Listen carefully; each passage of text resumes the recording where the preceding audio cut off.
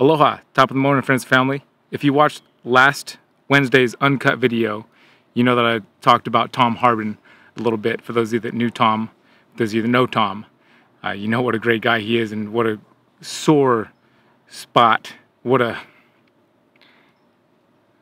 loss it is to our hobby to have a guy like that gone from Earth. So I said in that video on Wednesday that I would be putting together a compilation of clips that I have of Tom, fortunately, and there's clips of Tom being awesome, which basically means I point the camera at Tom and he's Tom, and that's awesome. Fortunate to have these clips so I could share. Before I show those clips, I just wanted to read. I got messages from his sons that I have been permitted to share, and so I just want to read those messages real quick for you guys before we get into the clips of Tom. Hey Brian, I'm Tom's youngest son, Ben. Thank you for loving my dad in the reptile world. My family went to shows with him and mom periodically, and I've seen you from a distance. It's hard. It's been the darkest few days of my life.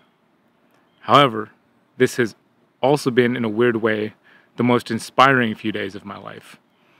Seeing videos, reading stories, pictures, all these memories that I've relived in the past 4 days, it's no secret who my dad lived for every day.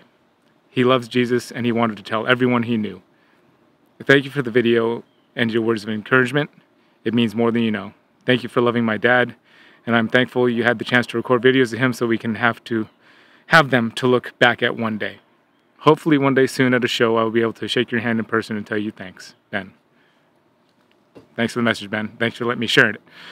And also, speaking of shows, if you guys are going to be today, as this video is going out, at the Pacific Northwest Reptile Show, I will be there. So if you want to meet up and shake hands, please do. I'll be there all weekend. So, and then message from Josh at Herpin Harbins. Go follow him over on YouTube here. Herpin Harbins Josh. I'll put the link down in the description. Brian, thank you for sharing your experiences with my father. He had nothing but nice things to say about you and enjoyed your company. I never knew my dad was your first sale. What a great connection story. Yeah, dude, seriously. That was, anyway, I talked about that in the uncut video. Dad was passionate about his reptiles, but he was even more passionate about helping and loving those around him. Ain't that the truth? He had a natural gift of connecting with people. However, he also constantly sharpened those skills. He read countless books about being a better husband, father, veterinarian, mentor, woodworker, the list goes on. But above all other books, he studied the Bible the most. He had notebooks all over the house with scriptures, reptile notes, and project lists. As Alicia and I are taking over care of his collection, we found notes about scripture all throughout his reptile notes. I wish we still had Dad with us, but we know he's smiling. But we know he's smiling, looking down on us from heaven. And with that, ladies and gentlemen, Mr. Tom Harbin. This is the Monarch project. This is actually a Monarch pastel female that I hatched out last year. A simple recessive gene that came basically just out of nowhere. Rance Meyer bought a pair of pastels and it showed up. And so we've done I think I had a lot of fun with hatching this out and taking it to the next level. Last year, if you've seen any of my other videos, I hatched out a Monarch genetic stripe clown, a triple recessive. So that was really an honor for me to do that. So we're still working with this thing. We're trying to get it in pies. We're trying to do some other thing with it, but very special morph here. I saw a guy over here that I really want to say hi to. Here we go. Here we go. Uh-huh. Which I would not keep for me. Yeah. Hey, Brian. Good to see you. Good to see you, Brian. You're already filming. No, huh? I would never film. That's not my style. Of course not. I'm glad to see you. Yeah, I'm glad to see you, dude. Ladies and gentlemen, Tom Harbin, one of the nicest people you could ever hope to run into at a reptile show. Hey guys, 100%. come on down. If you got to get on the plane, come on down. You're missing the greatest thing in the world. I just got into hog noses last year, starting with his. Nice. So yeah, now I got 18. Yeah. Doesn't take long, doesn't it? No. It hadn't been a year. Oh yeah, really pretty. I like that marking. The markings, those little Yes. lines across. I love her. And she's just one gene away from being a solar flare. Mm-hmm. Wow. Oh my gosh. Sometimes people post those and people say, you're photoshopping your snakes. I say, well, you Not his. can kiss my rear end. You know? Seriously, one of the most humble and wonderful gentlemen you could ever know in this hobby, in my opinion. right up there with Brian Gundy, I would say. I was just thinking, where's Tom? Hey, man. What's up? Is it one? No, it's not time yet. No. Tom Harbin, ladies and gentlemen. Couldn't really meet a better guy in the reptile world, honestly. I'm glad to finally get you on one of these things. I know I've stopped by the booth and like, can you hear me okay in those? You're fine, 100%, cool. Yeah. I've come by the booth and done a couple quick features, but I've been wanting to have you sit down and actually do one of these, like, and finally it's happening. Well, thank you. Because you gave me, I don't know if you know that you gave me a big jump start in feeling successful in what I was trying to do when it was actually my second clutch. You got one of the animals out of it. Yes. It was actually Ben Fugger who reached out to me, said that my buddy Tom is looking to maybe get a snake from Triple B, and you checked with him first to see if he knew me, and luckily me and Ben had been talking a little bit, and he said, I remember he sent me messages like, he's like, can I trust you? Oh no, no. Because I'm gonna recommend Tom for you, and if you mess, like, he didn't say it just like that, but he did ask if he could trust me. That was the message. Yeah. He was like, because I don't want to send Tom down to somewhere where. Okay. And I really appreciated you picking up that animal, man, because it gave me a good feeling about where I was trying to go. Right. With producing animals and being able to sell them, and when it was you that actually wanted to purchase one of my animals, I felt. It made me feel proud. Okay. Well, I'm happy. Yeah, man. I'm proud of that too. Yeah. Yeah. Because you're a vet, right? Yeah, I'm a veterinarian. Yeah. Correct. Yeah. You have been for a long time. Or? 40 years. Yeah, that's quite a while. Yeah, I've had a day or two. So do you work with snakes at the office, or is it? We do. It's not our primary thing, but since I'm a keeper and a breeder, and I get a lot of reptile stuff. But if I had to depend on it, I couldn't do it for a living. So, but we probably 1% of our practice, which is not a lot, but I see a couple a week, The ones that whatever's in your area that has, they know to come to you. And we're in a small area right now. We're in Montgomery, Alabama. It's a big town, but there's not a lot of reptile activity there. Sure. So, well, I'm sure the few people that do keep out there are pretty glad they could have somebody like you to come to. Well, a lot of my old people still drive 4 hours to see me with their reptiles. So wow. So that makes me feel good. Yeah, it's awesome. And I can still help. Yeah, yeah. And you've been doing this show since the beginning. Basically. It goes way back, and I have forgotten, but pretty much the beginning. Yeah. We go back 8 or 10 years before they added the March show, I know for sure. So then I picked up Arlington 2 years ago, so I guess I'm part of the family. Nice. Have you been working with ball pythons specifically in your reptile keeping? I got my first morph ball python in 2003, when it was still sort of at the frenzy level. And so we bought in big, and but before that I was doing colubrids for 30 years, and I guess I started breeding snakes in the mid-'80s, 85, 86, and hatching my own stuff, and but then it's just evolved into everything else. Now it's the western hogs and the balls, and a few corns and a few boas, just so I can not get bored. Cool. So yeah.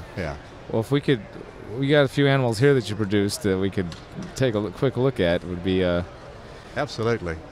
So Monarch is obviously your baby. Monarch is my baby. I was Rance Meyer's first customer, and he's the one who found the Monarch gene. I think most people know that story. Bought a pair of pastels from somebody, and hatched out G-stripes and Monarchs in the first clutch. And so that was the beginning. And then I bought my first animal from Rance, and I've pretty much carried the torch. Rance is out of it now. He's sold out. So it's my baby now. So yeah. And I've heard you talk about it on videos before, and I know myself, but for everybody that's watching that maybe hasn't seen it, it's kind of like Ultramel in a way. I mean, it is recessive as well too, right? It is simple. So it's much like Ultramel, but much darker, much more contrast, much darker. They keep that contrast no matter what combo that I've put them on so far. And the Ultramels are great morph. Looking at it in person here, it's almost it seems like it's a disservice to compare it to Ultramel, because it's obviously much higher contrast, much darker. Yeah, it does not look Ultramel at all. Now this is a pastel. I did not bring the single gene. This one's also carrying the genetic stripe, which doesn't show up. But this is sort of what you start off with, is the basic morph Monarch. If you want pastel, you go this. So anyway, we've made the pastel on top of the G-stripe Monarch. We've made the super pastel. The thing that happened for me 2 years ago. I saw that. I know what you're going to say. 3 years before that, I made my own triple heads, clown, genetic stripe, Monarch. Ended up with 5 eggs. One egg died along the way, so I had 4 eggs. They hatched, 3 males, 1 female. So I'm thinking, oh crap, you know, how's this going to go? So anyway, I finally bred 2 years ago the triples to the triples. Ended up with the triple, the genetic stripe monarch clown, which is an awesome snake. I don't have it with me because she's getting ready to breed. She's there. Nice. And then I also made a genetic stripe clown and a clown, all of those possible head for everything else. So that really jump-started this project when I did the triple. That caught a lot of attention. Yes, it did. So, well, you know, that's fun for me, and I'm thinking, you know, how can that happen to a guy like me, you know? But anyway, you're in this for the long game. You can't jump in, go buy a few snakes and start breeding, and, you know, but anyway, so I've been at this for 6-7 years on the monarchs. It's starting to pay off, you know, and starting to do some cool things. Working on the pieds, pied monarchs, that's coming. That'll be cool to see. Yeah, that's coming. I've got 2 more projects that, if my monarch family is listening to me, real soon there's going to be leopard cryptic monarchs. Ooh. So, yeah, I can't wait to see that one. Yeah. So it's coming. It's coming. Maybe not too far off. So anyway, monarch still got a lot of feet under it, a lot of miles to go. Yeah. So anyway, Yeah. Looks, and from what I've seen, the adults don't change much from babies. They really don't. I mean, this thing is bright right now. The female, the adult female, I've got 2 that look just like this. They just stay bright. They don't fade like pastels do. The monarch holds color. If you see orange on babies, you're going to see orange as adults, which is, you know, not common. Not as common in ball as pythons. That's true. Yeah. So the contrast is still there, and so you can, with assurance, tell people, hey, this is what you're going to get. 3 years from now, it'll be the same thing. So Yeah. and not everything does that. So, True. So I like that. Yeah, me too. So hang in there for monarchs. We got a lot of surprise coming. We've got probably a couple of dozen people in the United States that have monarch genetics now, and so they're going to be doing stuff that I'm not doing. So we're going to see a lot of cool stuff. Yeah, man. Yeah, a lot of cool stuff. Awesome. Yeah. What else we got hiding down here? You know, clown has sort of been one of my favorite things, and I finally narrowed myself down to 3 projects, and clowns is one of them, and everybody loves clowns. But Why do you think this? Why do you think everybody loves it? Because I love clown is my favorite morph as well. What is it? I mean, obviously it creates really cool snakes, which is probably the reason it does. Like, but what? I've not figured that out.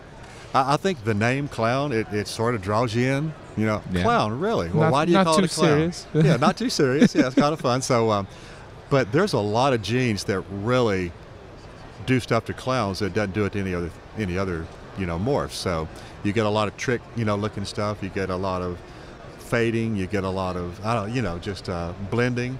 So just like this guy, this is a 6-gene animal here. Whoa. Yeah. That's more than I would have guessed. It's Mojave, Orange Dream, Inchy, Leopard, Pastel, and Clown. So it's all here. And so I love this thing. Love this thing. Oh, I almost would have guessed there was Coral Glow in there somewhere. Oh wait, you did say banana. Okay, did I leave out banana? Okay, maybe not. Maybe not. I think I left that. It is banana. Yes, okay. It is. Yeah. So anyway, this is the best thing that I've ever done. So, you know, and she's on my table for sale for a price. You know, and she's not your $1,500 clown. She. Yeah. She. So. Yeah, she's going to replace her mother, which is Inchy Banana Het Clown. So, you know, not that she's leaving, but this is going to be her come along. So, one of the other things that I'm strong in is the dreamsicles. And when I saw Ralph Davis's first dreamsicles, I think everybody in the country said, holy cow, you know, they might have said other things too, you know. So dreamsicles are big for me, and I'm working on combos there, black pastel dreamsicles, you know, and Tobilco's done a lot of stuff with that too, a lot of stuff that I haven't even tried to do. But then with my dreamsicles this year, I hatched out this girl. So I don't even know what really to call her, but she's got pied patterns. Oh yeah. She's banana.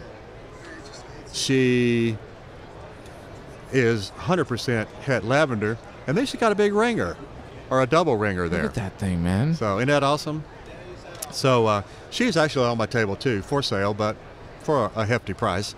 So I'd love to just keep her in my rack, you know? Yeah, that's kind of how you put your everything maybe has a price, right? But it's just like some of it's just too high. Like you price the thing. If somebody really wants it more than me, then they're gonna have to prove it. Absolutely, absolutely. Just give me visitation rights. You know? So anyway, so this is sort of going to be maybe the flagship for my dreamsicle stuff. You know, so hey, of course we know paradoxing is not reproducible genetically, but still doesn't make it any less cool. Doesn't make it any less cool, right?